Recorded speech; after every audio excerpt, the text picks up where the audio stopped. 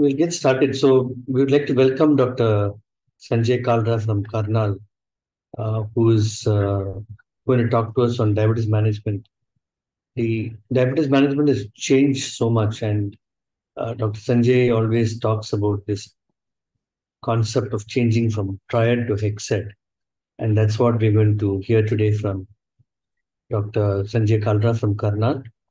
The Tamil Nadu RSDA is a very active uh, branch state chapter of RSDA. RSDA, as you know, is the largest organization of diabetes healthcare professionals in Asia. And this is the first online education program we are starting. And we thought we can't have a better speaker than Dr. Sanjay Kalra talking on a shift in the management of diabetes from Triad to Excel. So he's going to talk to us on what it is. And I would ask our secretary, Honorary Secretary Dr. Muralidharan from Dindakal to welcome on everybody. Yeah. Good evening, Vijay sir. Good evening, friends. On behalf of RSSDI Tamil Nadu chapter, it is our pleasure to welcome all the delegates. Dr. Vijay Viswanathan has taken the charge of chairmanship 20 days back.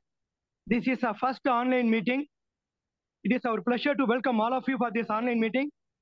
And Dr. Sanjay Kalra, he is very, very passionate in teaching the doctors as well as the patients. His education series are very, very popular among the doctors. And during the COVID time, he did lot of meetings, and his diabetes essentials program is wonderful, takeaway by all the doctors. Today, it is my pleasure to welcome all the delegates for this wonderful meet. This is a first online meeting by our chapter. It is over to you, sir. Sanjay, sir. Before Murli, you ask Sanjay to talk, I think it's my privilege to introduce Dr. Sanjay Kalra, who is the past president of the Endocrine Society of India. He's editor-in-chief of the Endocrine Society of India textbook of endocrinology. He's established a Bharati hospital in Karnal, and he's a president of the South Asian Federation of Endocrine Societies, and also the president of the Indian Professional Association for Transgender Health, and he's a chairperson of the Education Working Group of the International Society of Endocrinology. So on to you, Sanjay. Thank you, sir, and warm greetings to everybody. For me, it's a great pleasure and also great pride to be able to meet old friends and to make new friends as well, and to be able to share some insights with our colleagues from Tamil Nadu. Now, from the rest of India, when we look at Tamil Nadu, we look at Tamil Nadu as the diabetes care capital of the country and as the diabetes awareness capital of the country. Few of us will know that this aspect of Google Trends is very welcome. You can just go and type in Google Trends. You go to Google Trends and then you can explore whatever you want to explore. How much of interest is going on maybe Katrina Kaif or Aishwarya Rai today? Or maybe how much of interest on any particular movie, any particular disease. And you will see what is happening across the world, across South Asia, across India. When you go to Google Trends, you can also compare states with each other and cities with each other. Now, look at this slide in front of us. I just typed in diabetes and see the city which came out right on top, Ammapetai, next to Thanjavur. That doesn't mean that Ammapetai is Googling or is asking for the number of people in Ammapetai that are Googling diabetes is more than that in Chennai. What it means is from a percentage point of view, Ammapetai citizens are most likely to Google for diabetes. And just keep on going throughout the list. This is something interesting. You will find that it is all Tamil Nadu cities which come right on top. So actually, diabetes awareness is very high in the state of Tamil Nadu. Another thing which I realize is, Dr. Vijay will know and many of you will know, I keep on speaking about person-centered care, patient-centered care. And I always thought this was a Western concept. Because when you go to PubMed and you dial person-centered care, you will find that there is significant research on this field, more than 12,000 articles. And all of them have, most of them have occurred in the past 5 or 6 years. And the first article came in 1961. But anybody who is a student of Tamil literature, classic Tamil literature, will laugh, and rightfully so. They will say, just go to Kanyakumari and see the statue that is looking at you and blessing you. That is the Thirukural. And what is it that he taught us? Thiruvalluvar. And what is it that Thiruvalluvar taught us? He gave us this wisdom in the form of Thirukural. And this shloka 950, it says to all of us, any treatment involves these 4 orders. Of course, I know that it sounds much better in Tamil, but I apologize, I'm not able to speak. I also know the structure of the Thirukural. Each shloka, each verse will have 4 words in the first sentence and 3 in the second. So it is very poetic. But what Thiruvalluvar is telling us is, any treatment to be effective needs 4 stakeholders: the patient, the doctor, medicine, and the nurse. This is known as the quadruple of Thiruvalluvar. And now just think for a moment in our practice. If we want successful therapeutic outcomes, what do we need? Okay, we are there, but if I'm sitting in an empty OPD, there is no patient, then what kind of outcome will come? No outcome. So I need a patient also, a person with diabetes. If I am there in my OPD and my patient has also come to meet me, but I don't have any medicine to give him, then again, what is the outcome going to be? It is going to be poor. So I need to be able to offer non-pharmacological and pharmacological therapy. But we need people to help us, whether it is the diabetes nurse, the diabetes educator, whether it is even simple physician assistant or receptionist in our OPD who is explaining the medicine, or the caregivers at home, the spouse, the parents, the children, everybody contributes to good therapeutic outcomes. So do remember the quadruple of Thiruvalluvar: the patient, the doctor, the medicine, and the nurse. And this is especially true for diabetes care. In Thirukural, there is another stanza. And here, Thiruvalluvar reminds us that a doctor should have the measure of the patient. See the word that he uses in Tamil: have the measure of the patient, the disease and its state, and then treat. So what is he talking about? Is he talking about anthropometry, measure the patient? Is he talking about subjective aspects of patient characteristics? Measure the disease and its stage. Did you know so many years ago that today we will be checking glucose and HbA1c and so many other tests because we have to measure the disease and its stage? And did you know that only if we are able to measure the patient, the disease and its stage, only then can we treat? He was right, actually, because now we need measures. We need measures for thresholds. What is the threshold for diagnosis? What is the threshold for intervention? A threshold for non-pharmacological intervention, a threshold for pharmacological intervention. They may be different.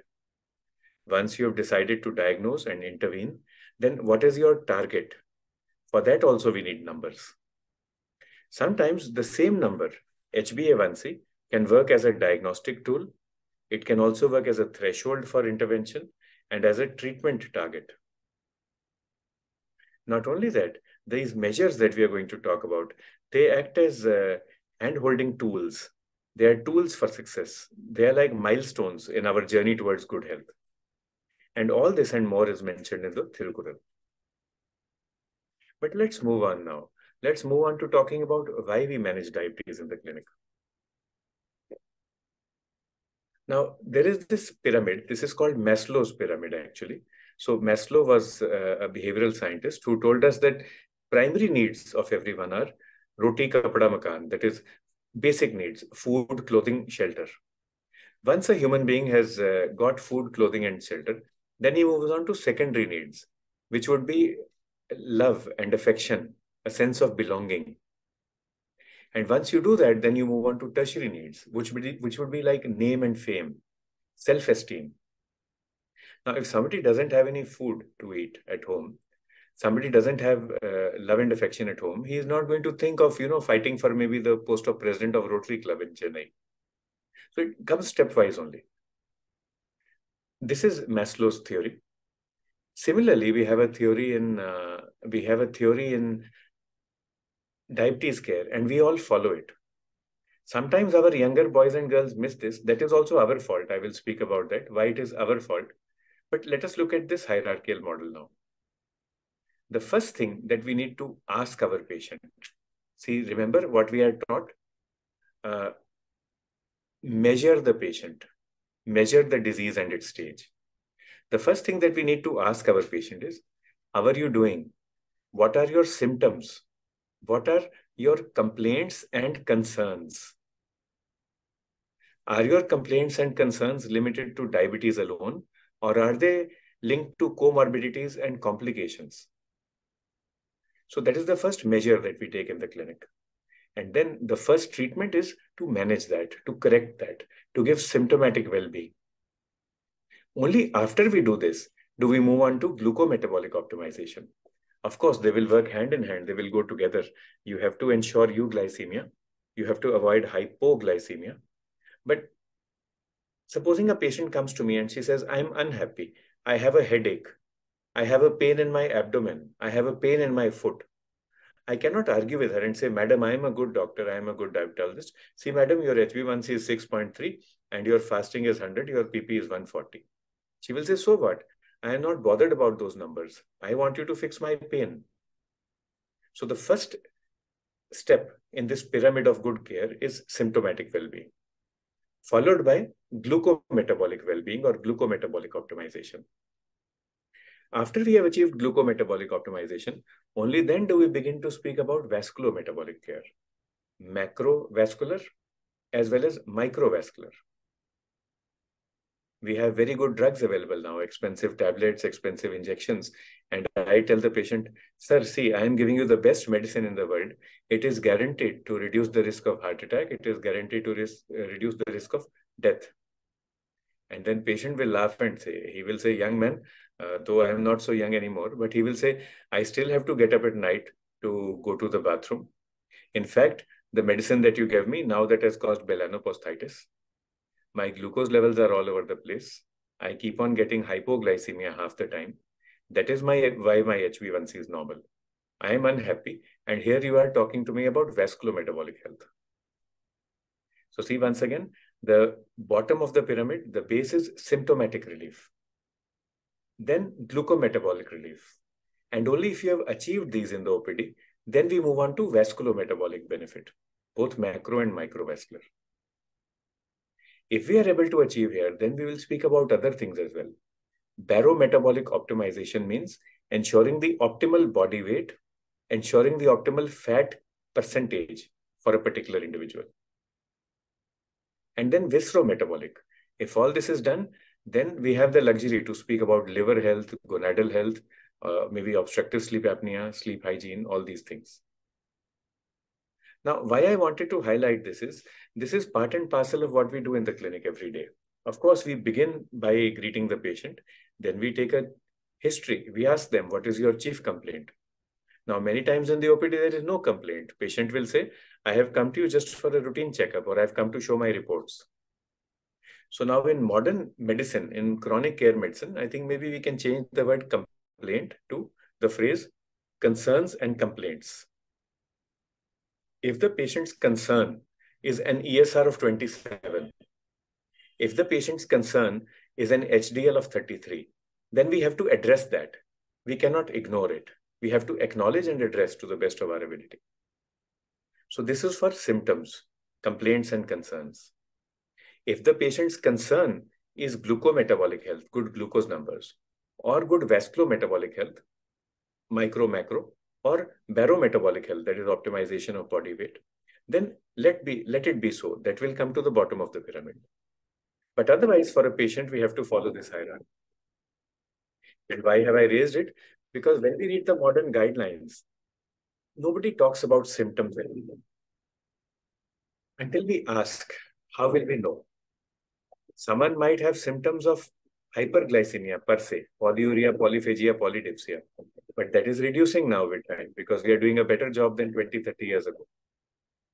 But there will be so many people with other complaints. Until we ask, how do we know whether the patient is snoring at night or not?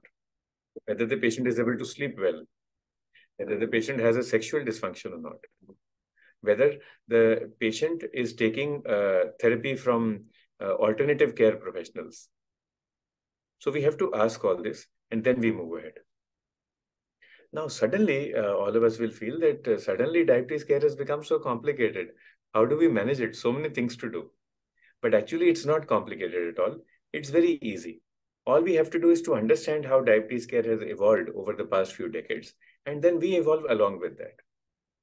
We also have to understand that as Indian doctors, we treat diabetes not only as a chronic disease, but also as an acute condition and as acute on chronic. So the same doctor, the same OPD, all of us in our clinics, one patient will come in, I have no complaints and concerns. Doctor Saab, I just came to show you my report. So my A1C is 6.9. Thank you. The next one will come in with an acute complaint, maybe or subacute complaint, maybe frozen shoulder, melanocystitis, painful neuropathy. And the third one will come in diabetic ketoacidosis. That is acute on acute. So we have to be able to change our thought process from patient to patient. Even within the same patient, we may have to change. So some patients, they will come in a very linear kind of a manner. So their attitude and our attitude also will be, okay, 3 months ago also, the A1C was normal, you take these medicines. Now also the A1C is normal, you take the same medicines. But many will come in a yo-yo kind of an approach. Yo-yo means they will come in with high glucose and maybe left foot ulcer. So they will say, please fix me up.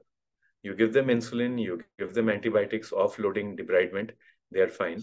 They come to you for follow-up for 2-3 months, and then they are lost to follow-up. After 2 years, the gentleman will come again and he will say, Doctor Saab, last time you fixed me, thank you so much. But now I have a new disease. So what is the new disease? When you fixed me up, I was fine. My sugar went away. I didn't even take any medicine. I didn't even get tested. But now I have got another ulcer. This is on the, instead of the right foot, it is on the left foot. So now it is a new disease. Please correct this for me. So this yo-yo approach is also there. Similarly, this kind of a yo-yo approach we have seen in our targets. And earlier, we used to have something called the glycemic triad. Why was there a need to talk about glycemic triad? Now, in India, what I have learned from our seniors from Chennai, and Dr. Vijay Vishnathan is there, sir is continuing the legacy laid down by his father. I have also learned from Professor P.K. Sahai in Hyderabad. They had always been doing fasting and postprandial to monitor their patients. Do remember, fasting glucose is used for diagnosis as well as monitoring of diabetes. Postprandial glucose is used only for monitoring of diabetes. It is not a diagnostic method of diagnosing diabetes will be a challenge glucose, not sugar also. So of course, coming back to our topic, from Professor Sahai, from Dr. Vijay Vishnathan sir's father, we learned that fasting and postprandial must be done to monitor the patients.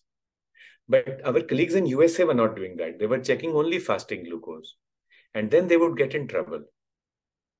HbA1c became commonly available about 2-3 decades ago. And then that was included to form the triad. And it was understood that all three aspects, A1C, fasting, and postprandial, have to be controlled in order to achieve optimal cardiovascular outcomes. All these three parameters independently are associated with adverse CV outcomes as well. But then people figured out that it is not just hyperglycemia, which is deleterious. Hypoglycemia can also be harmful, and glycemic variability can be very harmful. Because when you have high levels of glycemic variability, that is again like that yo-yo phenomenon that impacts the endothelium of the blood vessels. So from glycemic triad, a glycemic pentad was created. The glycemic pentad included not only the fasting PP and HbA1c, but also glycemic variability and quality of life, because quality of life was also considered important. But then a criticism was that glycemic pentad is person-centered. It is important to have this as an outcome, but it is not exactly the same as glucose numbers. It is measurable. It contributes to long-term outcomes, but it is not a glycemic parameter per se. So therefore, another pentad was prepared, which talked about HbA1c, fasting, postprandial. These are numbers that you have to bring down. And then glycemic variability and hypoglycemia. These are numbers that you have to minimize or to avoid. This rubric was justified, the glycemic pentad, because then what it told us was that we should focus not only on efficacy of drugs to bring down glucose levels, but also on safety and tolerability to prevent hypoglycemia, to prevent glycemic variability. This was the glycemic pentad, but then the glycemic sixer was created also, glycemic hexad, and that is our topic for today. In glycemic sixer, there are 3 action-oriented or efficacy-oriented targets: HbA1c, fasting, and PP. And also, there are 3 safety-oriented goals: hypoglycemia, nocturnal hypoglycemia, and glycemic variability. All these 3 have to be minimized. Why are hypoglycemia and nocturnal hypoglycemia considered separately? The reason is that the pathophysiology is different. Also, the impact is different. During the daytime, if there is hypoglycemia, there will be increase in adrenergic tone, and we may have tachyarrhythmias. At night, there is vagal predominance, and if there is an arrhythmia, it will be a bradyarrhythmia. So we should be aware of that. The symptoms are also different. The daytime symptoms are neuroglycopenic or adrenergic. The nighttime symptoms of hypoglycemia are different. Like, for example, bad dreams, nightmares, sweating, waking up at night, tossing and turning in bed, early morning headache. It would be interesting also, and I know that we have scholars in Tamil. Is there a difference between the Tamil word for bad dream and nightmare? That would be interesting to know. So we'll move on. This was the glycemic sixer, and IPL is going on these days, and glycemic sixer is a very nice way of motivating our patients to do well in their diabetes care. And let me just use one slide before I go back to targets and thresholds. We'll talk about something called glycemic happiness. Now, early on in practice, we realized that to be a successful diabetologist, of course, you have to get the numbers right, the good glucose numbers, but you also have to make sure that your patients are happy. Health is associated with happiness. Health is associated with harmony. You cannot have good health, either yourself or your patient. We cannot have good health until we are able to achieve harmony and happiness. So the Latin word euthymia, and I'm studying Latin these days on Duolingo. I've completed, I think, 189 days. So I'm very proud of that. Euthymia refers to optimal or good mental state or mood. So we coined the term euthymic euglycemia. That is good mood and good glucose. But this becomes quite a mouthful, difficult to remember. So the easy word is glycemic happiness. How do you ensure glycemic happiness in your clinic? And I know that all of those who are listening, we are busy people in the OPD. That is why this late night time has been chosen. We have been working with patients throughout the day. First of all, make yourself happy. Secondly, make your patient happy. Communicate with your patient in such a way that the patient becomes happy. Communicate in the same way with the caregivers at home as well. Make sure that they also remain happy. And whatever language you use, whatever words you use, they should be happy words. If we can achieve happiness in the OPD, if we can create happy communication, 90% of the battle is won in terms of achieving good glucose control and good outcomes. Of course, we have to teach our patient to cope with diabetes, to improve self-care, to improve their skills. And all this is part of communication. But now let's come back to our topic. The topic that Dr. Vijay had requested me to speak upon was Triad to Hexad. I changed it slightly, Triad to Hexad and beyond. So we spoke of the Triad first, that is fasting, PP, HbA1c. Then we moved on to Pentad and to Hexad, glycemic sixer, where we have 3 action-oriented targets: and 3 safety-oriented targets. Do not forget that you have to minimize hypoglycemia, nocturnal hypoglycemia, and glycemic variability. But then the criticism comes, and that is genuine criticism. There are other things to diabetes than glucose, and that is right. So just like we had a glycemic pentad, we created a therapeutic pentad. And when you look at your patients, this is what they want from us. They want good glucose control. They want good lipid control. And of course, the primary target is LDL, but there are other targets as well. Triglycerides, total cholesterol, non-LDL, HDL. They also want to be listened to. They want to be asked, how are they feeling? And that is part of the therapeutic pentad. PRO means person-reported outcomes or patient-reported outcomes. So the patient will tell us what his or her quality of life is. What is the level of diabetes distress? How are they coping with the disease? Do they have any anxiety or depression? Are they satisfied with us? That is for the patient to tell us. So glycemia, lipids, patient-reported outcomes. And the fourth one is anthropometry. So remember again, Thirukural telling us, measure the patient. So weight, waist circumference, body mass index, waist-hip ratio, neck circumference. When I read Ayurveda, I am so astounded and surprised at the level of detail they had gone into. In Ayurveda, they have got measures of up to 0.125 gram, 0.125 gram at a time when weighing machines did not exist. So they were able to take one bean, and they found out that 8 beans together is roughly 1 gram. So they used that as a measure of making their medicines. Now we say nanograms and we say octagrams and quetagrams. There are so many things. And of course, science is evolving. It continues to evolve. But even at that time, they were able to measure in a very delicate manner all these things. The fifth aspect of the therapeutic pentad is blood pressure. So different aspects of vascular health are also there. Diastolic, systolic, BP variability, mean arterial pressure. And from this slide, what we see is that we have a therapeutic pentad. And for each of these angles, there is a pentuplet, a small pentad, which tells us various things to look at. Now, before we begin to feel afraid about this slide, let me just continue with the therapeutic Hexad now. In Hexad, we had one more aspect. To glucose, lipids, patient-reported outcomes, anthropometry or barometabolic outcomes, blood pressure.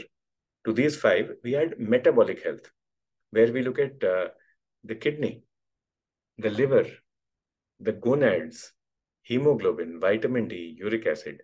The list is endless. All these have to be measured. All these have to be managed. Now, before we begin to feel afraid of these, do remember that all these things don't have to be done in all patients. Let us go back to our pyramid, the pyramid that we had. Try to build up your patient one step at a time. If your patient is concerned only about symptomatic relief, first of all, correct the symptoms to the best of your ability. And then take your patient one step up. Madam, your symptoms will become fine. Don't worry. When you come back next week, there will be a smile on your face. Sir, please don't worry at all. I have given these medicines, these tablets. I am very sure madam will feel happy. And after 3 or 4 days, you will get your morning tea, morning cup of coffee with a smile. That smile has been missing for a month now, I understand, but it will be back within 3 days. So we will take care of your symptoms. But let me take you one step ahead. Let us try to get good glucometabolic relief as well. So within 10-15 days, the fasting and the postprandial will come down. And after 6 weeks or after 12 weeks, we'll do the HbA1c. That will also reduce. Once that is done, you move ahead. Madam, I have used this medicine so that there is no risk of hypoglycemia. Please do not worry if your glucose doesn't fall in 10 days. If it doesn't normalize, you'll increase the dose next time. Slow and steady wins the race. In some patients, this may be the total discussion. In another patient, this discussion has already been taken care of. So then you will move on to vasculometabolic benefit. Madam, let me add a statin so that your LDL can come down. Let me add maybe a tablet for blood pressure so that the mean arterial pressure comes down. Then we move on to barometabolic and viscerometabolic health. So we need to fix up the vitamin D. There is albuminuria, microalbuminuria. So we need to give you finrenone so that the urine albumin excretion can come down. And that is the way to build up your OPD. Each patient separately, keep on focusing on the patient's concerns and complaints, address them, and then take the patient one step above, one step above, one step above. Do not try to jump 3 steps or 6 steps at the same time. The reason is that if we overshoot, we may think that we are very good doctors, but alone we cannot work. Remember verse 950 from Thirukkural, the quadruple of Thiruvalluvar, that was patient, physician, prescription, that is drug or medicine, and caregivers. You can be only as good as the patient and as the caregivers. So we may think we are very good doctors, we have very good medicines to give. But then until we teach our patient and the caregivers to take care of themselves, our medicines are not going to work. So one step at a time is the best way forward. You can tell your patient also, sir, today we will teach you about hypoglycemia management.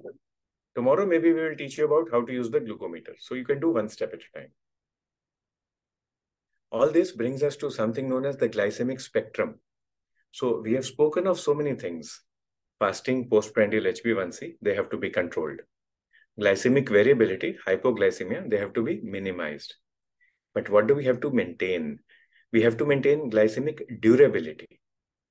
Whatever I do, it should be durable. And it can be durable only if the patient and I, we work together as a team. So if my relationship with the patient is durable, that is adherence to therapy, only then will the glucose control be durable. So we need to do the best possible to communicate with our patient, to keep the patient as equal partners in diabetes care. If we do that, then both of us will adhere to each other and we will have improved clinical outcomes. So this is what I wish to speak about today. We have spoken about so many concepts today. We have spoken of wisdom from our classic literature. We talked of glycemic triad, pentad, hexad, or sixer. We discussed briefly euthymic euglycemia or glycemic happiness. We then moved on to therapeutic pentads and therapeutic hexads. Therapeutic means apart from glucose, we will also focus on blood pressure, lipids, anthropometry, metabolic health, and person-reported outcomes. We've then tried to put this all together as a glycemic spectrum, speaking of the need to maintain durability and adherence. And what we began with, do you remember the pyramid? Maslow's pyramid. The basic needs are food, shelter, clothing. Similarly, the basic need for our patient is symptomatic relief. We should not miss that. Then you move on to glucose control, vascular health, baro health, and visceral health. At that time also, we spoke of the pyramid. And let's conclude with the pyramid again. All of us are in practice and we want to do the best possible for our community, for our fellow citizens. Whatever we do, we should be able to offer security, sufficiency, and safety to our patients. Sufficiency in terms of glucose control, safety in terms of avoiding hypoglycemia and glycemic variability, weight gain, and security in terms of macro and microvascular and maybe viscerometabolic health. And all this should be based upon the foundation of sustainability. So this is the glycemic pyramid that we share with each other. The basis is sustainability, euglycemic durability, utility, and we offer sufficiency, security, and safety. This is a pyramid temple from Chennai, and the pyramid is the most stable architectural shape or model in the world. When you go to a temple, you are reminded of safety and security. You also get sufficiency from there. And if this is sustainable, if it is done in a sustained manner, then automatically things improve for all of us, not only for our patients, but for us as well. So with this, I'd like to request everyone for their opinion, for comments, for criticism. We have just tried to share various models of managing diabetes. We have not spoken about specific drugs today. But once we understand these models, everything falls into place itself. Now, suddenly, we can go back to our OPDs tomorrow, and I think we can become more efficient, more effective. For example, when I go through these slides, many times I remember the counseling mistakes, the counseling casualties that I do in OPD. I could have done a better job of counseling a particular patient if I had followed this model. I could have been safer. I could have avoided hypoglycemia if I had respected this model. So this is, like I said, what I wanted to share, and I look forward to learning from all seniors and colleagues. Thank you. Thank you, Dr. Sanjay. I think the RSSDI Tamil Nadu chapter is very glad that you could talk to us today. Yours is the first online talk, as Murli told you. And I think you introduced us to a new concept of glycemic 6 and glycemic happiness. These are terms which we don't realize when we treat people with diabetes. We just look at their blood sugar and HbA1c and say you are fine. But I think you have talked about a new concept of glycemic happiness, glycemic 6. So, Shanmugavelu, you can start the ball rolling. My first question. You're muted, Shanmugavelu.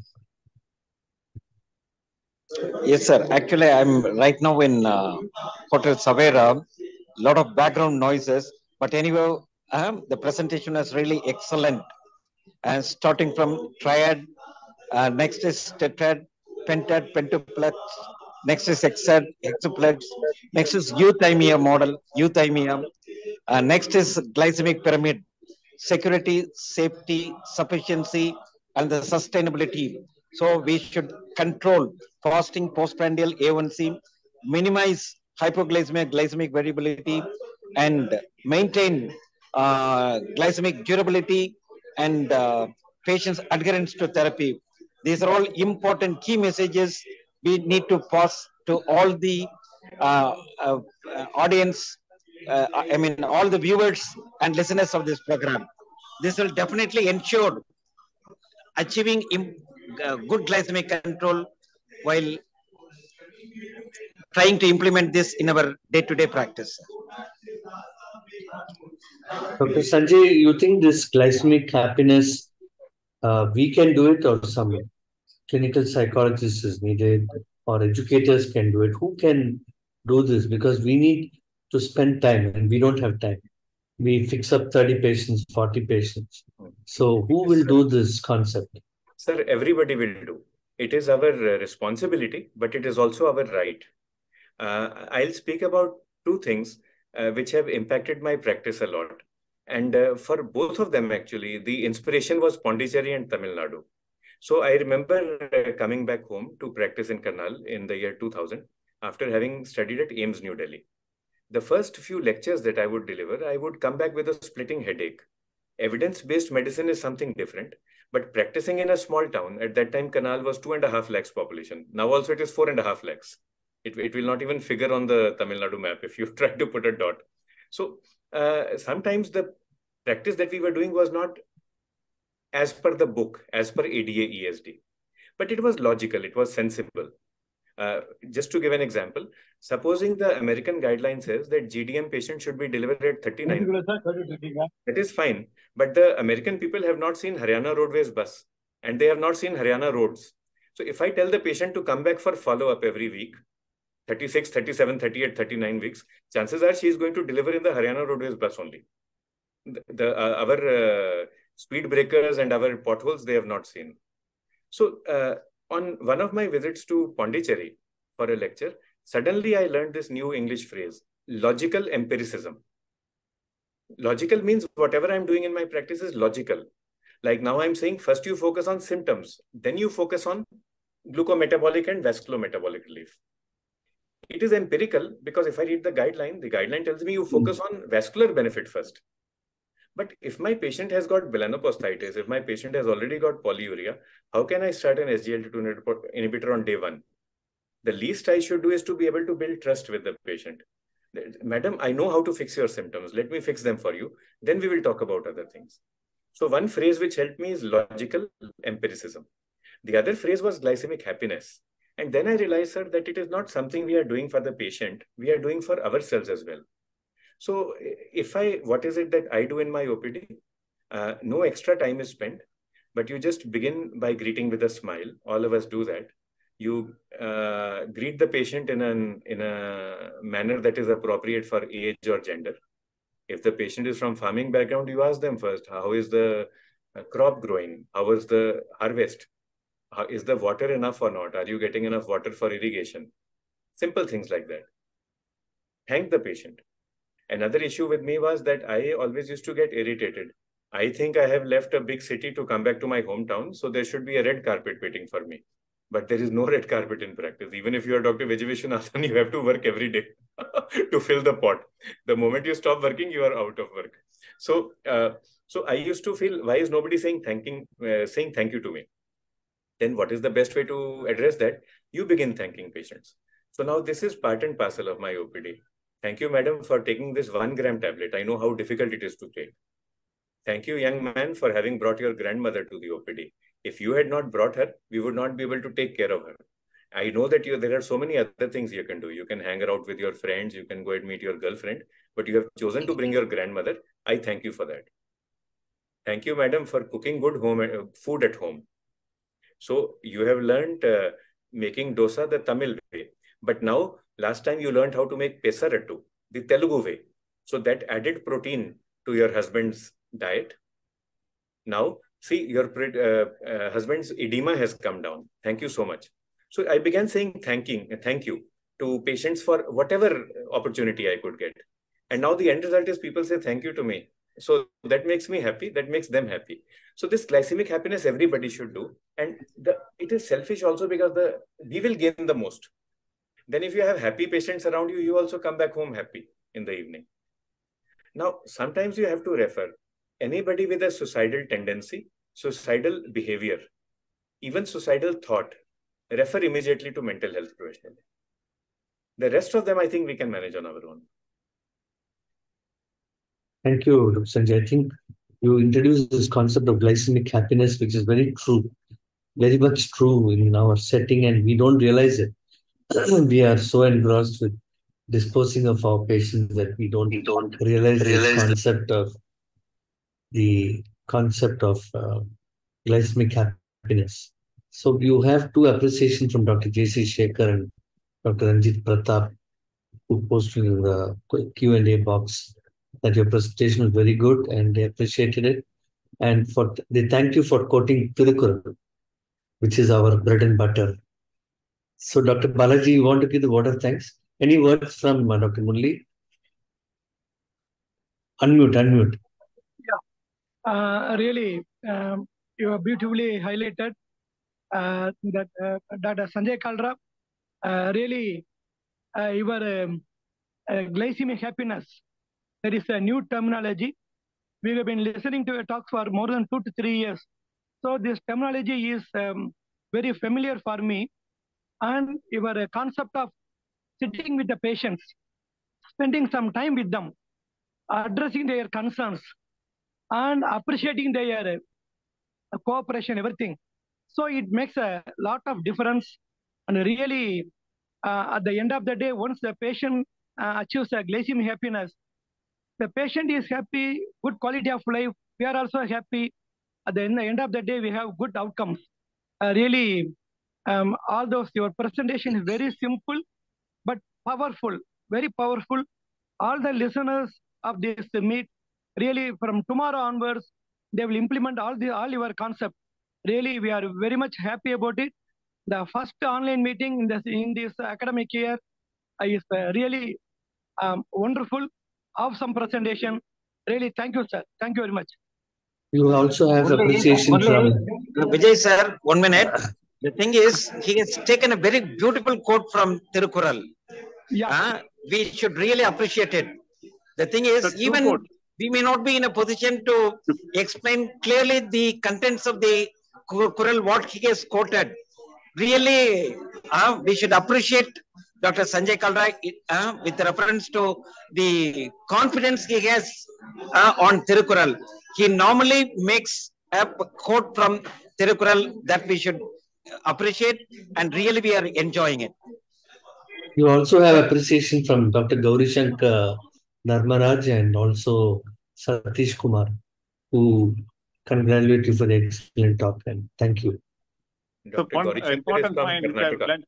One important point, sir. The question comes to the symptom. The symptom has to be addressed first. Your mind should not go to control the blood sugars. That's one important, very important which it comes to with ulcer, severe low backache, dysuria, bundle he is concerned only about that. He's not bothered about the blood sugar levels or HbA1c. He's more bothered with symptoms. So that should form the first part of that should address first. Then we should go to the other factors. That's also made very clear. This is very, very important. We only think in terms of HbA1c and fasting and PP and other things. There are much more patients more bothered about his symptoms and his problems, which need more important addressal from our side. Thank you, Dr. Sridhar. We'll take it up. The very important point.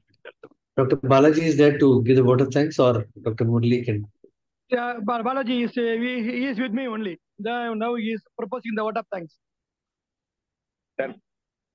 So, respected senior doctors and friends, on behalf of Tamil Nadu chapter of RSSDI, our sincere thanks to Dr. Sanjay Kalra sir for your. You're muted. You're muted. You're muted. Sincere thanks to Dr. Vijay Vishnu sir, Secretary Dr. Muralidharan sir, and Dr. Shanmugal sir, and all the participants who made this day a great one. And I sincerely thank for this great start in this academic year, which has been initiated by Dr. Vijay Vishnu sir on behalf of Tamil Nadu chapter of RSSDI. So once again, I thank Sanjay Kalra sir for sparing your valuable time, making this day a great one, and teaching us a lot of things. Thank you, sir.